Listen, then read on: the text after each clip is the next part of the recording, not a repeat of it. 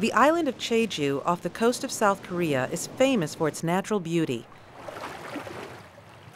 It's also known for a group of women divers called haenyos. These women dive into the sea every day to look for seafood. It's their job, and it's difficult and very dangerous work.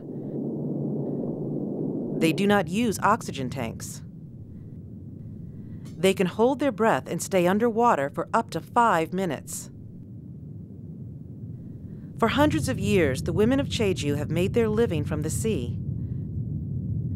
They dive into the cold waters and catch octopus, abalone, and sea urchins. However, these women divers on Jeju may be the last. Things on this small island are changing. Sunny Hong is different. She isn't a diver. She is a tour guide. She doesn't catch fish. She helps tourists that come to the island. I wanted to find some kind of job which I can use my English, and so this kind of job is fit to my aptitude. Sunny speaks English. She doesn't have to dive. However, all the other women in her family are divers.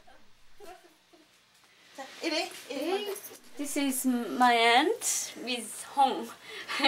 She's 63 years old. And 몇 살 때 시작했냐? 13살 때? 13살 때. She started diving when she was 13, so almost 50 years now. Sunny's aunt and her friends have been diving nearly all of their lives. They didn't have a choice, and also they were born in sea village, so they had to be a woman diver, and there's nothing they can do except woman diver. The job is very dangerous. In Jeju, all the divers are women. Men are not divers. The youngest diver on the island is 45 years old.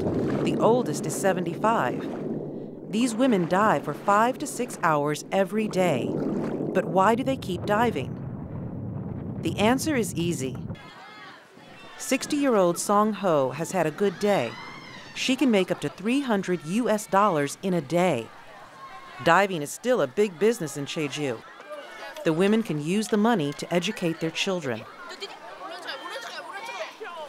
I don't want to be a woman diver. I think I'm lucky.